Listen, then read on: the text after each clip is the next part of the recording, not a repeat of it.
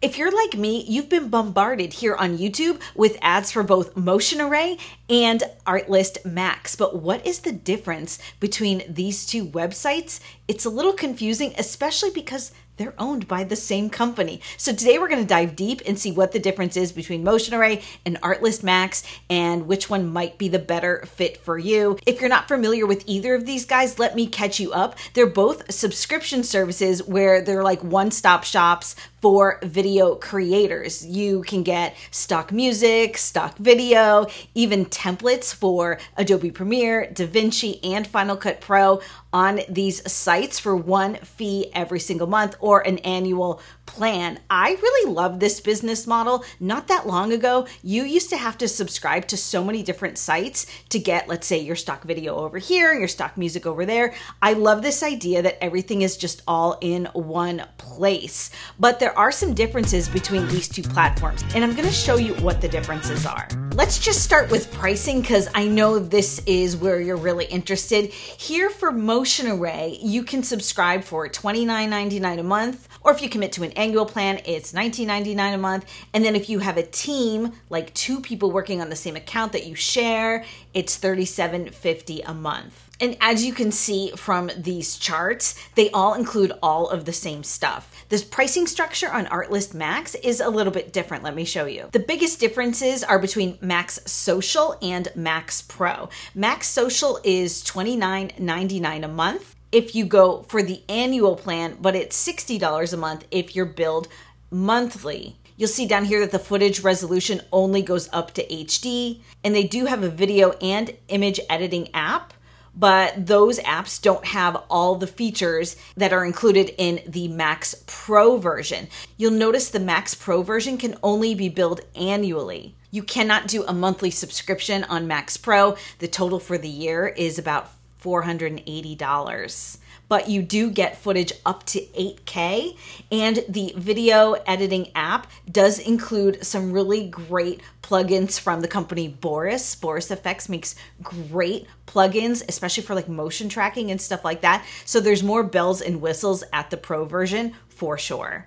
After that, there's a Teams plan that is also billed annually if you've got two people working on the same account, and then they will tailor make a enterprise version if you're in a bigger organization. So now that we understand the pricing, let's see what makes these two websites similar but also different. In general, I would say Motion Array's reputation is that its strengths lie in like the title templates, effects, and transitions that you can download for your editing software, whereas historically Artlist has been known for its great stock music library and its really impressive stock footage library, really cinematic shots, beautiful video. I've been a big fan of Artlist's stock footage for a very long time. Let's start there and compare the footage between Motion Array and Artlist Max. So here we are on Artlist Max under their footage tab. Let's just search for a driving car. And here are so many options from Artlist. You'll notice that as I scroll down, Artlist just keeps surfacing more and more options to me. It's not really through like pages. Let's head on over to Motion Array and search the same search term. You'll see on Motion Array when you get to the bottom of the page, you have to advance to the next page, which is nice because it kind of gives me an idea of how many clips fit this search query on Motion Array, whereas Artlist, it's really hard to know how many clips are in there. They don't really tell you, and the page just keeps loading and loading and loading and loading, so it's really hard to count. Let's go back to the first page of search results on Motion Array, and let's draw our attention to this middle shot here, Blue Highway Tunnel at Night. I'm going to copy the title of that clip, and I'm going to head back over to Artlist, and let's see if there's overlap between these shots since they are owned by the same company. And there does seem to be some overlap here. You can see this first clip almost looks exactly like the same shot here on Motion Array. Let's clear this out and try again. I'm going to copy the title of this clip here on Motion Array, and let's head back over to Artlist. So I'm not right away seeing the exact same shot for Motion Array, but there are so many results here. It just keeps going and going and going. There are so many options on Artlist, and these are beautiful shots. This is what I meant when I said that Artlist is really renowned for its high quality stock video. What if we search that same term on Motion Array?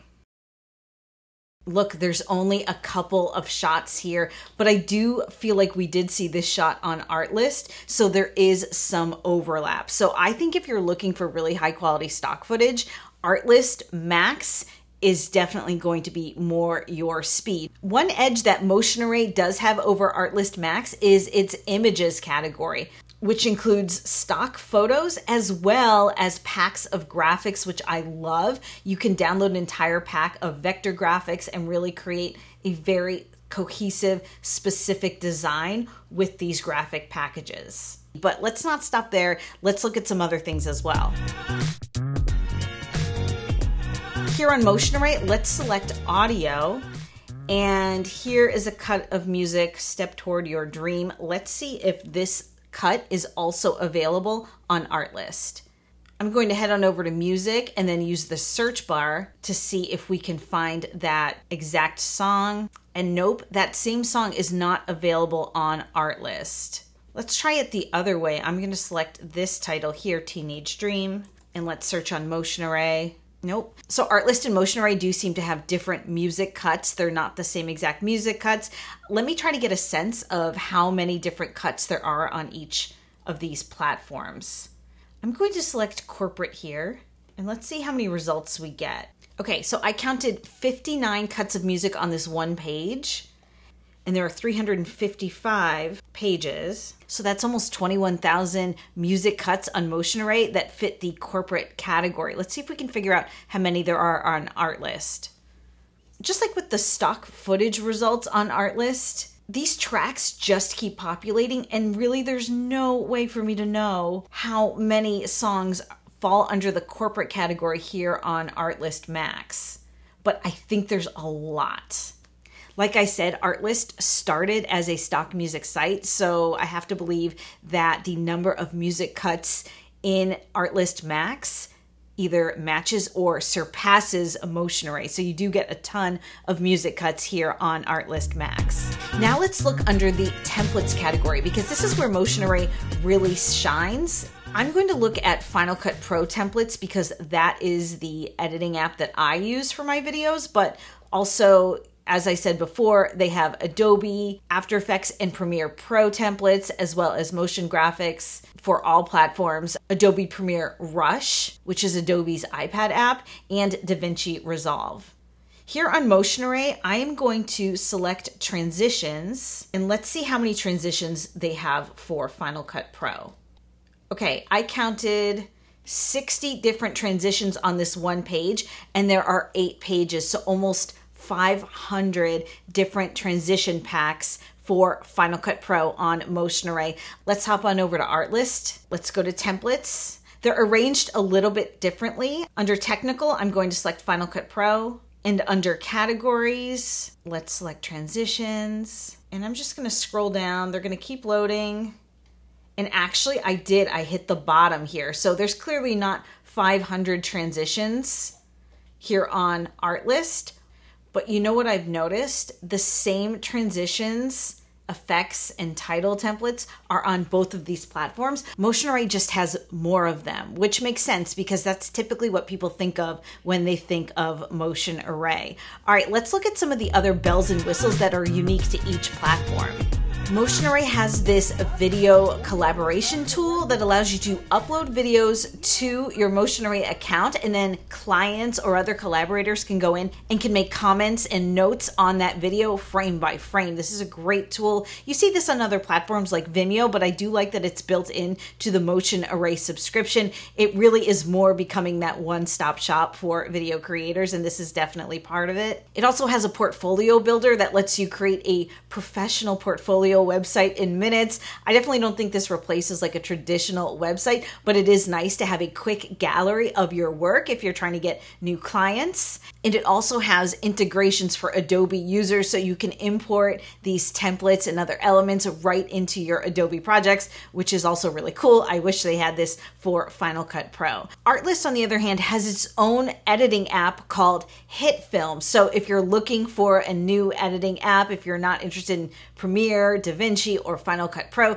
you may be interested in this, and this comes with your Artlist Max subscription, but if you want the really cool features from Boris, like the motion tracking, you will definitely need to be on the Max Pro version of Artlist Max. So between these two platforms, which one is right for you? I think it just depends on what you're looking for. Clearly, Motion Array is full of fun titles, templates, and effects transitions for Final Cut, Premiere, or DaVinci users. So if you're looking for that kind of element, I do think you're going to prefer Motion Array. Or if you're really interested in those graphic packages or still photos as well, I do think you're going to prefer Motion Array. If your pain point is really that you need very, very high quality stock video footage, I think you're going to prefer Artlist Max, as well as if you're looking for more music cuts, I do think you're going to prefer Artlist Max. And if you're looking for a new editing platform, maybe you don't like Premiere, Final Cut, or DaVinci,